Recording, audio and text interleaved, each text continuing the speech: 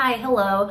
I'm Marina, that one girl that likes to talk a lot about houseplants, and welcome to Millennial Planter. So today I am shedding some light on my tiniest, littlest baby plants in my collection because they just don't get enough of the limelight and I need to take a moment to highlight them. Also, this will be really fun to come back to in like a year and see the growth because I love seeing the growth of my plants because it's something that I don't really realize is happening at the time. Like, yes, I notice new leaves and stuff, obviously, but I don't ever really remember where my plants have started from. So here we are, documenting some plants, and it is my tiniest little babies. I try to find the smallest plants in my collection, and some of them are like teeny tiny and like little 2-inch pots. And it's also really fun to get little teeny tiny plants because at this point, like, a lot of my plants are at least in 6-inch pots and bigger. They're getting a little crazy, and it's nice to have a little plant because they don't take up a lot of space and they're really cute. But before we get started, if you haven't already, go ahead, hit the subscribe button if you like plant videos, which you're watching a plant video, so I'm assuming you do, and help propagate this community with me. I would absolutely love to have you, and let me know some of your tiniest plants in your plant collection. I would love to hear about it. Let's chat in the comments. I love hearing from you guys. But with all that being said, let's get on to little itty bitty tiny plants. So the first plant in my collection is actually the one that kind of inspired me to do this video because I definitely don't show this plant enough, and I can't get over the fact that I grew it. I'm growing it still, but it is a little baby philodendron billietiae. So this plant, actually, I got it at a plant swap a few months ago. I don't remember when, but it's actually from Simone Planty, and it came from a variegated mama plant. It was tissue cultured from a variegated billietiae. This one, unfortunately, is not variegated. I've always heard that with tissue culturing, you usually see the variegation coming through within at least 2 to 3 leaves. And if it's not variegated, if those leaves aren't variegated, then the plant is not variegated. And this has happened to me with 2 plants so far. I have a giganteum that was a tissue cultured from a variegated giganteum, and that one is all green.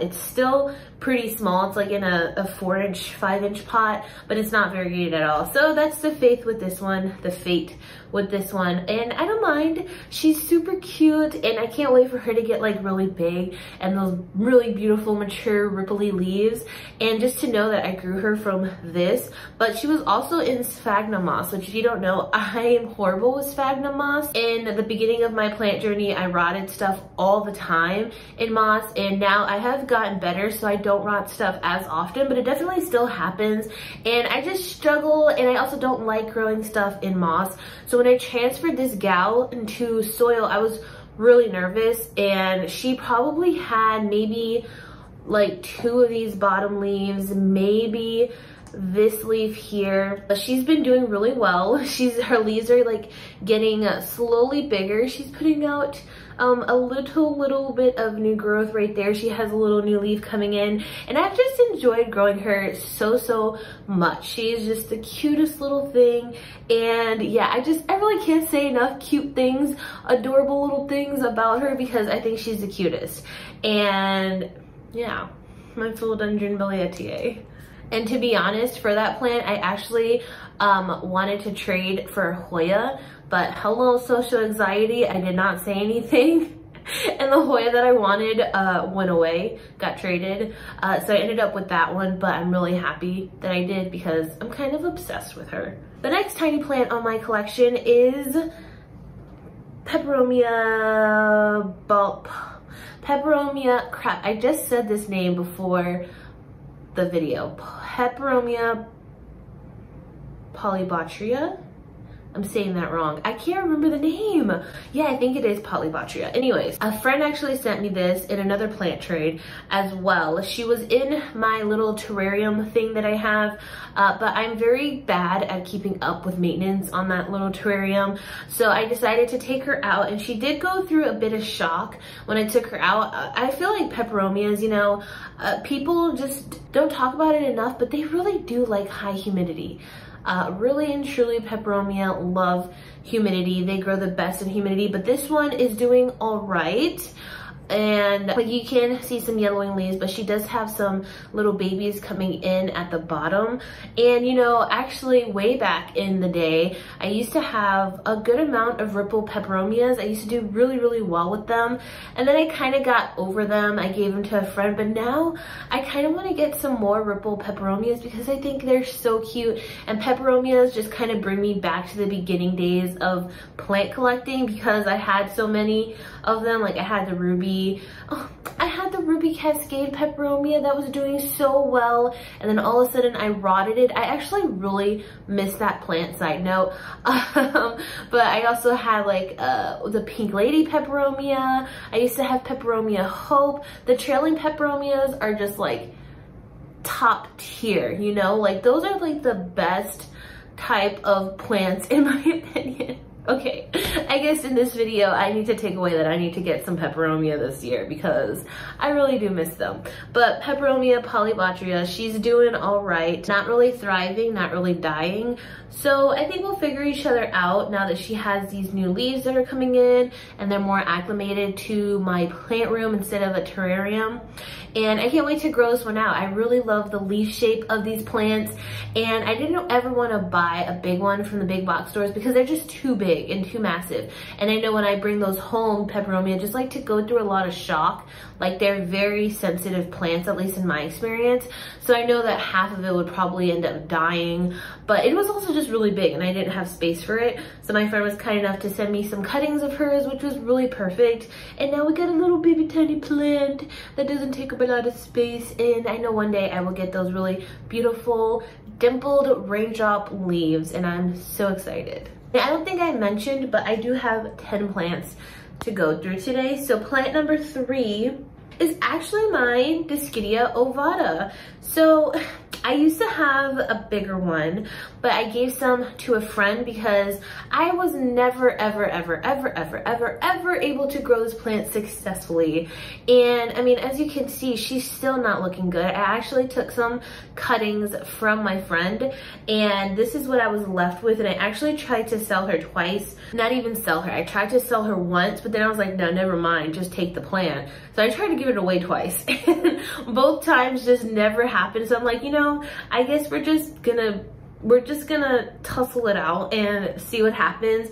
And I treated her with some sulfur fungicide, and I'm happy to report that she does have the littlest new growth right there, which is really cool to see. She's actually put out maybe a total of 4 leaves since I treated her, and that's really exciting to see. So now I'm feeling like kind of hopeful that maybe I can actually get a long trailing one. The one that I used to have was kind of trailing.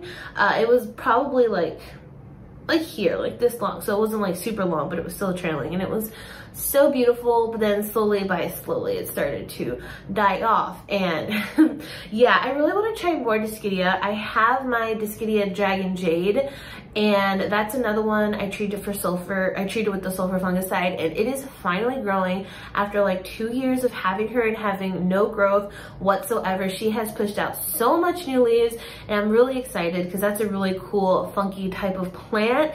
And I just hope she continues to go down this road because they're just really stunning plants. But between the Dragon Jade and the ovata, I was like, dang, maybe I'm just not meant to grow a Dischidia, which is really ironic because they're cousins of Hoya. They're in the same family, so if I can grow Hoya right, I should be able to grow Dischidia right.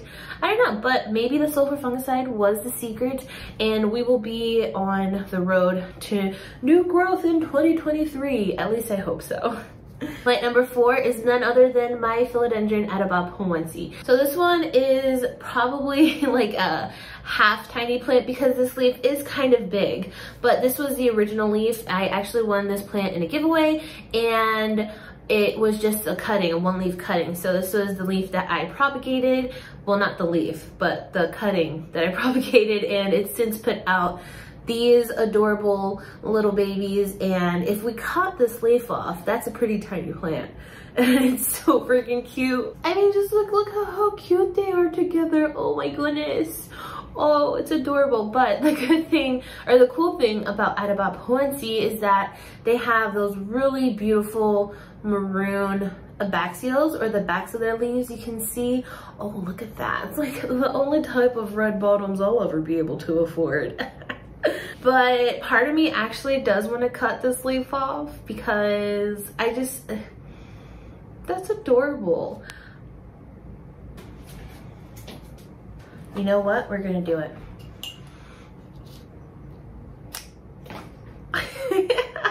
Wow, that philodendron smell, like that fresh cut philodendron smell is really distinct, that's for sure. It's almost, whew, wow. That kind of smells like kale maybe. You know when you open like a fresh like box of salad, like a pre-made salad, and it has kale or what's that other stuff called? Like a spring mix? That's kind of what it smells like. I was gonna say kind of like cut grass, but no, it smells more like a pre-made salad, you know? Interesting. Plants. So cool. But here we go. My tiny little plant. It's adorable. This is adorable. Philodendron Peperomia. Really excited to actually grow that one out too, because I do have my mama here. She's actually really thirsty. So her leaves are kind of curled in. But a little side-by-side comparison. So we got the mama leaves, the big leaves, and the little juvenile leaves. Oh, this is adorable. And this one also has those really maroon backs. Stunning, gorgeous. But yeah, that's the really cool thing about Peperomia, and they're super easy philodendron, so I really highly recommend getting one if you can get your hands on one. But wow, I really need to water this gal.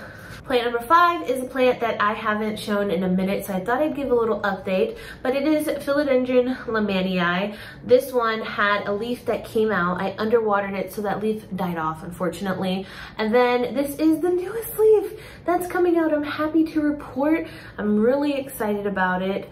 I'm really trying to keep an eye on it. I have it right on the edge of my grow rack, so I won't forget about it, and I'm just like watching her like a hawk. I was so nervous about this plant because first of all, I never thought in a million years that I would get a lemanii, and I got it in a trade. I traded a few Hoyas for this, and it was in, I think it was in soil for a while in my grow tent when I used to have my grow tent out, and it did nothing. And I was so nervous that it was going to rot because it was just cut so close to the node. So there was really no room for air. There was like no room for rot, nothing.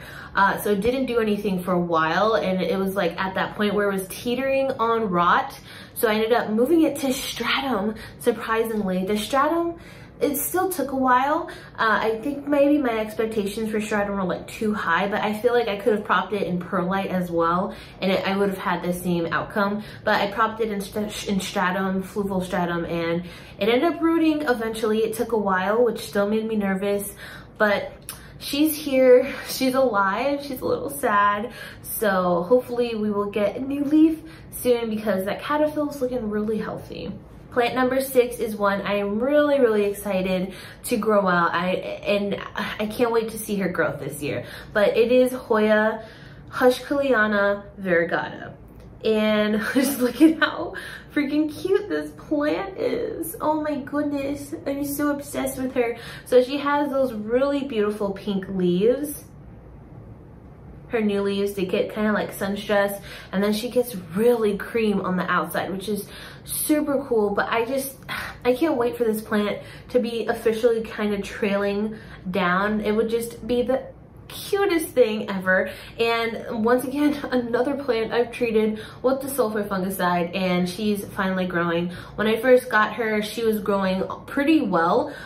She was a pretty small plant when I got her, and she stopped for a while, for months. She didn't budge at all. So once I got that treatment down, she ended up coming out with maybe 4 new leaves. And she's growing still, like there's new growth also in the middle. So hopefully we can get her to trail a little bit by April, May, I hope so. But yeah, Hush Kaliana is just an adorable plant. They have the cutest blooms too, so hopefully I will get a bloom from her one day soon. I just want to smell them. I love smelling Hoya blooms. My Lacanosa actually just rebloomed for like the 100th time, but every time I don't even need to be near that shelf. I can just smell it, and it's just one bloom, and it is a powerful scent. It's just, I should say, it's just one umbel, a little cluster of flowers, but it's so powerful and I love it so much. And my DS70 is the same. It smells like butterscotch, and the minute I walk into my room, even though it's hanging in my window over there, I can smell the sweet smell of butterscotch, and it's just so amazing. Hoyas in general are amazing. On to plant number 7. It is my Raffadafra decursiva. I can't ever say those words together. Raffadafra decursiva. There we go. Once again, another plant that's really thirsty. I clearly need to water my plants, but I promise you, she's healthy once she's watered and perked up. But this was actually started from wet sticks. So I think there's 2 sticks in here, and I was really excited to grow this out. This has actually been in my work office for a while, and we had a freeze a couple months ago, or like last month I think it was, when everybody around the country had that great freeze. So I ended up bringing her home because I didn't want her to freeze in the office because it doesn't have any heat, because we have a heater that we turn on when we get there. Anyways, I didn't want her to freeze, so now she's in the plant room, and she has been really a slow grower, which I feel like maybe is just a decursiva thing. I do have a bigger decursiva as well. Actually didn't grow for a while either, until I ended up cutting her tendril, and once I cut that tendril, she shot out literally 5 new growth points. It was insane. And yeah, it's just gonna be so cool to grow this little gal into that, and it's gonna be so exciting to grow that into even more beautifully fenestrated split leaves. So yeah, Raffadafra decursiva, a really cool one. I should probably get this one on a plank or something soon so I can get fenestrated leaves faster. The next plant is another Hoya, and probably my second smallest Hoya in my collection. I do have some small Hoyas, but none that are as small as this and the Hush Kaliana I showed y'all. But it is Hoya Kenyaku Marianne. I've heard people say it now. I have struggled saying this Hoya name for so long because that is a weird name. It's a long name, but yeah, anyways, she's so freaking cute. And look at all that new growth there. All of that is new growth, a new tendril, new leaves. If you get the pattern of this video, I treated her with the sulfur fungicide. And yeah, she's ended up growing really well for me.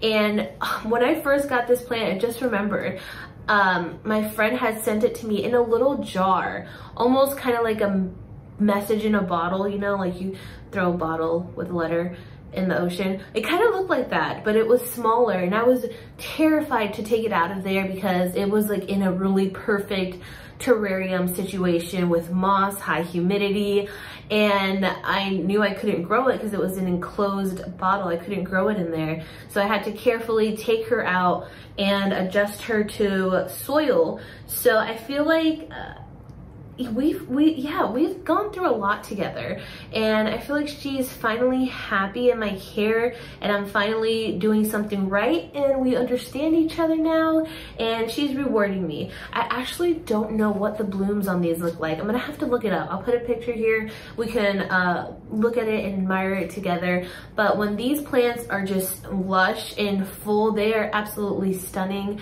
I love the little waviness to their leaves. They just have such a unique leaf texture that I don't see in anything. It's almost fern-like, almost like a button fern, which is really cool, really fascinating. This is a Hoya I had never heard of until I received it, and it has brought me so much joy. Really and truly, I absolutely love this Hoya. Wow, it's probably one of my like top 5 favorite Hoya, just because it's so whimsical, so cool, so unlike a Hoya.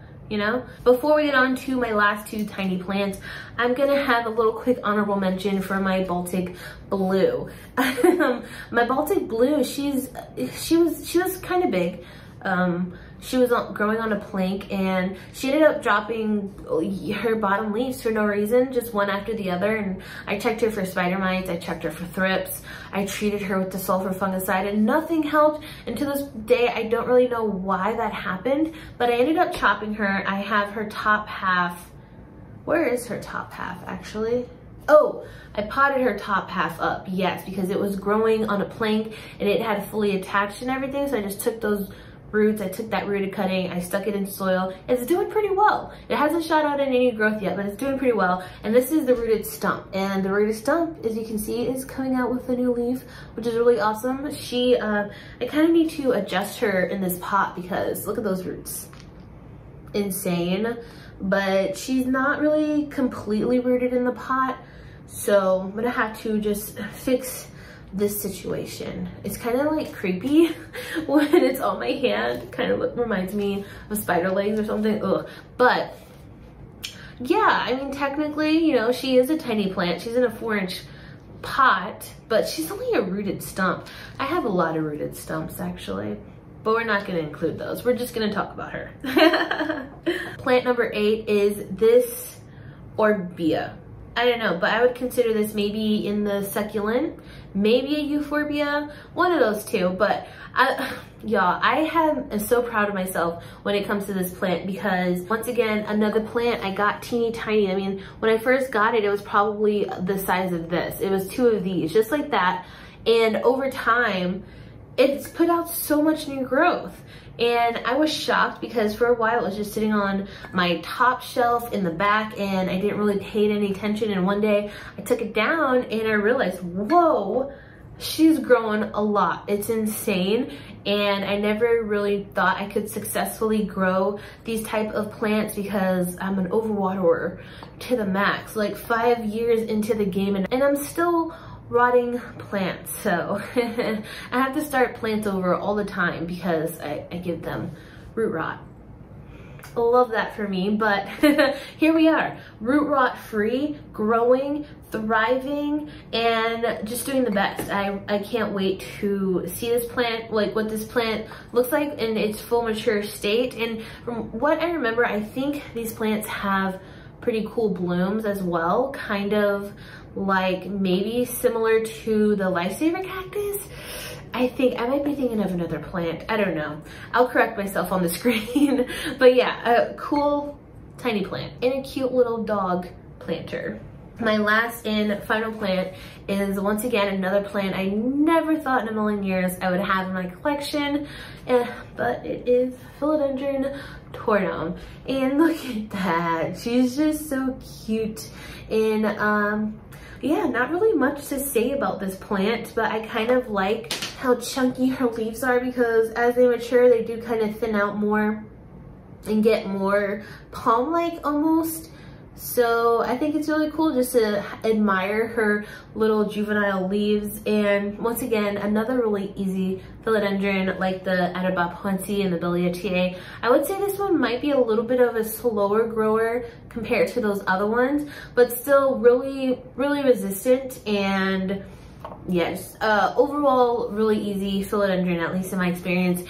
And they're going for way less prices nowadays, so definitely try to find one if you can. Try to trade for one if you can, even better. So there we have it, my top 10, technically 11 smallest plants in my collection. And I'm really excited to come back in a year's time and see and hope that my plants have had a big grow up and none of them are dead. That's important. I really hope none of them are dead. I hope y'all enjoyed this video. And if you made it this far, go ahead and hit the subscribe button, give the video a thumbs up. And yeah, as always, I will see you all in the next video. Hope y'all are staying safe, sane, happy, and healthy. Bye.